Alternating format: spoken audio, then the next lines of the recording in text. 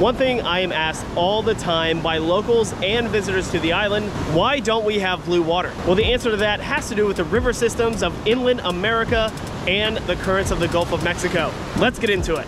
Welcome to Galveston Unscripted. The beaches along the Gulf Coast of Texas have been a draw for millions of beachgoers for well over a century. Maybe even Texas beaches are a deterrent to people who are used to the beautiful blue waters of Florida and the Bahamas. Galveston's watercolor is as dynamic and ever-changing as the heavy rains in the Midwest and the currents of the Gulf of Mexico. Literally, from looking like a chocolate milkshake in a washing machine to resembling the clear blue-green beaches of Florida and Alabama.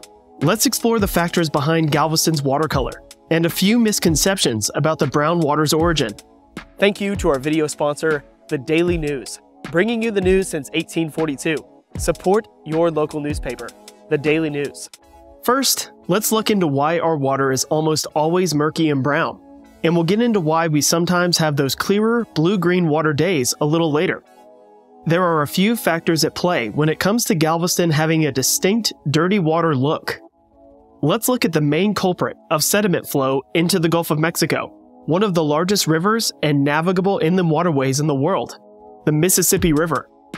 The Mississippi River network covers most of the American Midwestern states.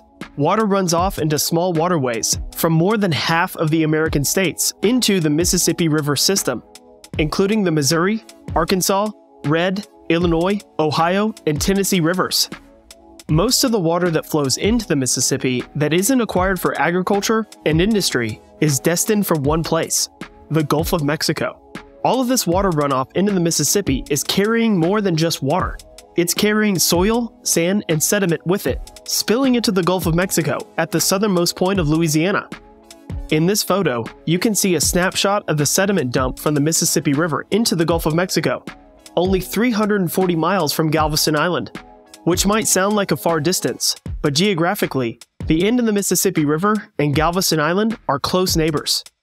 Okay, so we have all of this Mississippi sediment spilling into the Gulf of Mexico, 340 miles away from Galveston.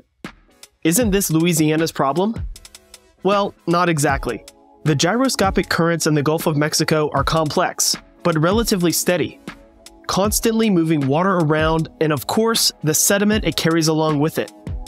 The main current west of the Mississippi that moves along the coastline of Louisiana and Texas moves from east to west, bringing the water and any sand and sediment from 29 American states with it, bringing that wonderful brownish color along for the ride. But that's not the only place the brown water along the Texas coast and Galveston Bay comes from. We can't ignore a scaled-down version of the same concept in Galveston Bay. A few of Texas's river systems spill into the Trinity and San Jacinto rivers, both of which end up in the north side of Galveston Bay. These rivers bring their rich Texas soil and sediment into the bay, adding to the mix of brown water. Galveston, the closest major barrier island west of the Mississippi River, was actually developed this way. Over tens of thousands of years, the sand sediment brought down the Mississippi River system, carried by the current of the Gulf of Mexico, built up a small sandbar that eventually became Galveston Island. So Galveston and all of Texas' barrier islands can thank the Texas River system and the Mississippi River for even existing. Now let's talk about why we sometimes have clear blue-green water days. As we have already covered, the color variation in the water is influenced by sediment and material by the discharge of rivers in the region. The sediment dump into the Gulf of Mexico from the river systems is heavily influenced by rain. So when there are heavy rains across the Midwest, more water and sediment flows into the Mississippi River systems, eventually ending up in the Gulf of Mexico. The more rain and water flow means more sediment. So when there are fewer rainy days across Texas and the Midwest, fewer sediment particles are dumped into the Gulf of Mexico. When you combine the rain factor with local wind and current patterns, we experience clear blue water days. Blue water days are most prevalent when local winds calm down, allowing the sediment to settle to the bottom as the water motion becomes more tranquil.